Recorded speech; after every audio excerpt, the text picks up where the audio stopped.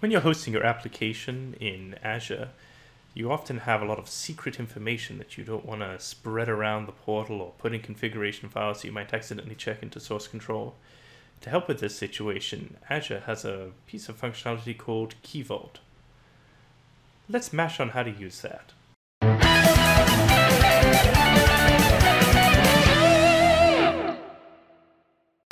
Welcome everybody to another episode of the Asp.Net Monsters. Today's episode is brought to you by AppVeyor, continuous integration services for Windows developers. Okay, so I want to talk a little bit today about KeyVault.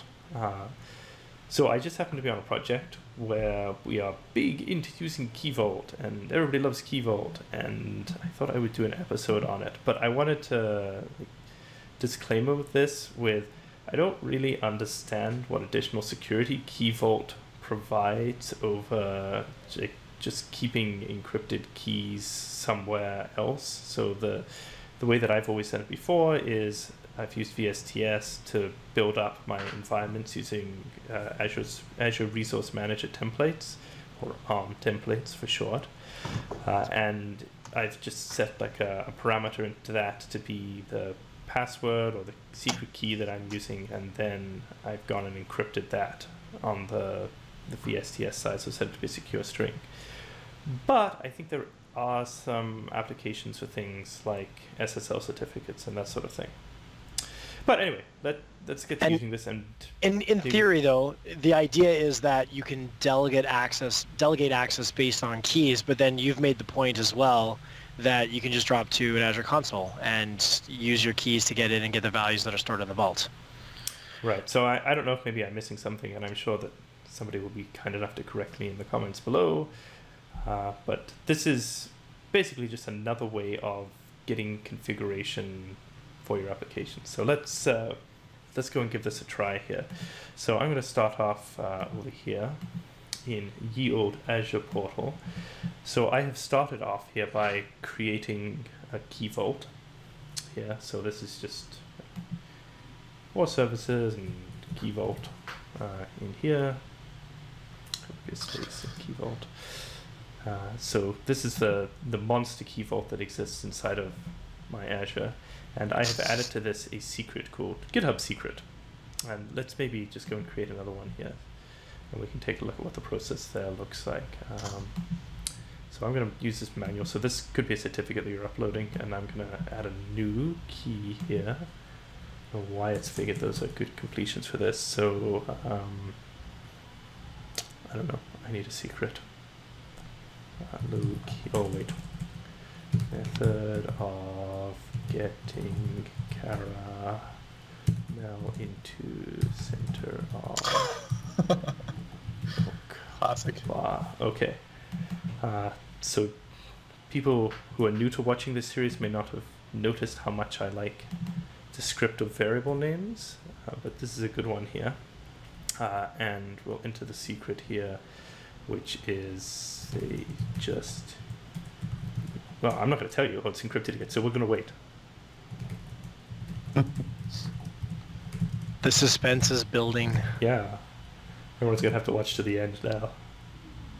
Assuming that I'm not killed by some sort of ninjas in the process. The caramel bar ninjas are on their way already to your house. People who are younger will not know of this, but anyway, so that secret is added to the vault now. So I want to be able to access this information later. So the next thing I do is I want to kind of grant access to this information, and to do that I need to create an application inside of the Active Directory of my Azure subscription. Yeah, so we'll whip over to this, and we're going to register an application here. So we will create a new application, and it is going to be Cara Milk, and yeah, Web API. That looks good, and the sign-on URL. So I don't actually need a sign-on URL here because I'm not using Azure Active Directory to do any authentication or anything like that. So I'm just going to give it like http localhost.org .org. Okay. So if we find that caramel one.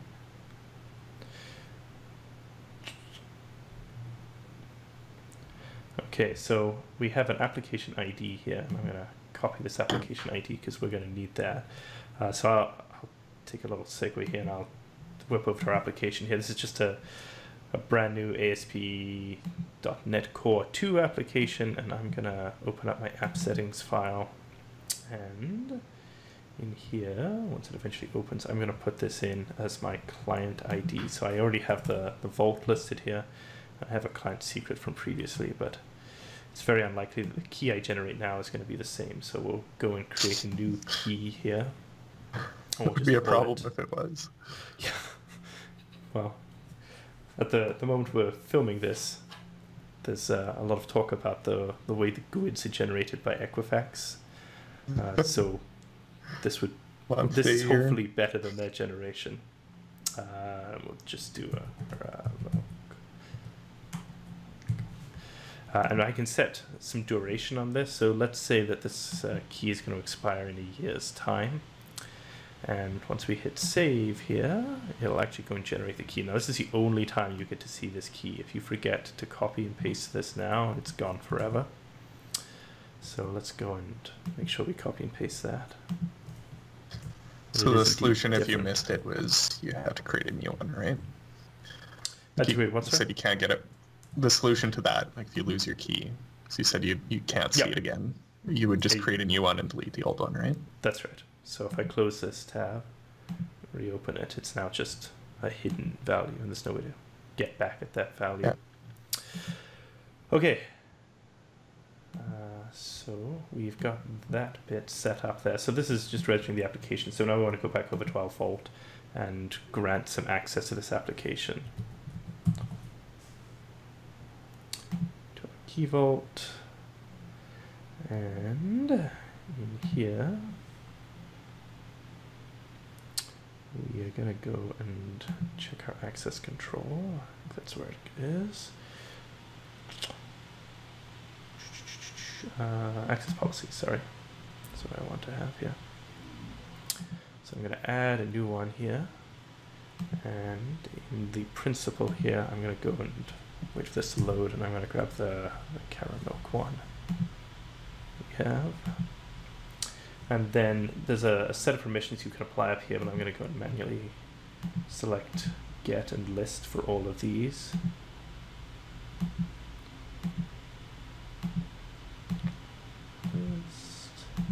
This is a fairly restrictive set of permissions here. I'm not allowed to edit anything inside the KeyVault with this. And we'll save that. Okay, so now our application is saved. It should now have access to all of the secrets that we had installed in the application here. I'm going to hit save first. Oops. So let's just take a minute there, if you don't mind, Simon. There's a few components moving all at once.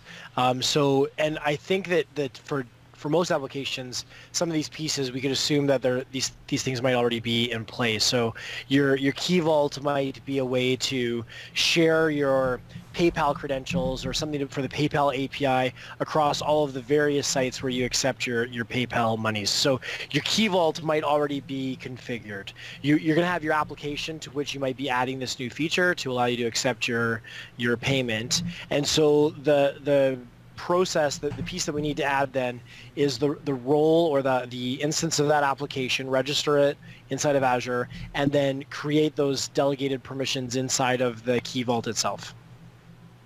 Yes, that's right. Okay. So you won't necessarily have all of those moving parts all at once. You just walked through all of them as though none of those things were pre-existing. Right, so if you were creating a new application, this is sort of the flow you would go through. But if you have an existing application or you have an existing KeyVault, there's obviously some shortcuts that you can take in there. Right. All right, so now what we need to do is we need to ensure that our application has the ability to access this information from the KeyVault. And in order to do that, we're going to drop over into our program. Now, one of the changes that is in Asp.Net Core 2 is some changes around what program.cs looks like. So there used to be a bunch of different stuff in here, and now we just do create default builder here. And then on top of this, we can set our configuration up. So I'm going to go and steal that from Notepad. It's a little bit long-winded, but I can walk through it all. So this is going to get the configuration settings for our application. And we're going to do a couple different things here. So we're going to start by just adding the JSON file and the environment variable, which is something that you would almost always do when you're setting this stuff up. But then we're going to take a side step here. We're going to build the configuration, and we're going to use the configuration to add an additional thing to our configuration. So you remember our app settings file here has the vault, the client ID, and the client secret. And if you were hosting this inside of an Azure app service, then these would be settings that would appear inside your Azure app service. So it would get this stuff from the environment. Once that's built, then we're going to use those values to go out to the Azure KeyVault and pull down the additional values that we're looking for. So now maybe we can go and put those somewhere inside of our application. So I'm going to jump over to our index.cshtml, and I added at the top here an inject because, of course, Razor pages participate in the dependency injection framework. So I'm going to ask for an iConfiguration called configuration because I'm pretty excited about names. And this is the part where I deeply regret that incredibly long variable name that I put in. I'm going to probably go and copy Now and you'll paste need it. to type it all out. I'm probably not going to do that. And get all the same spelling mistakes. Heaven forbid that I should have spelling mistakes. Let's go back over to our KeyVault here and see if we can dig that out. Watch it have ellipsis. Oh, no. Yeah, there you go. Son of a gun. All right.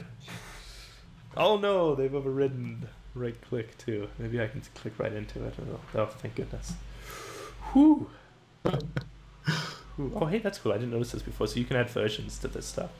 So I guess if you had a key that was rolling over at some point in the future, then you could interesting. time and date stamp them so it would roll over at the appropriate time. So maybe you have an SSL certificate. There is a feature in there. Yeah, okay. All right, I'm starting to become more sold on this KeyVault thing. All right, so let's put this in here and We finally get to know the answer. hit F5 and hope that this works. A few moving pieces that I could have messed up here.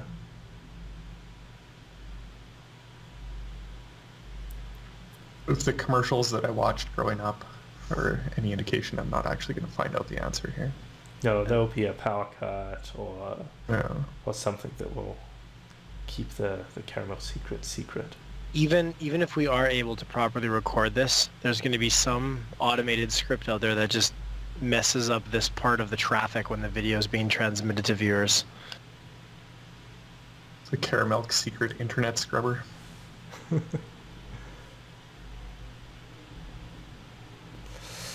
It's taking a long time to load, so That must mean it's working. yeah, the agents of Cadbury's are hot on our trail.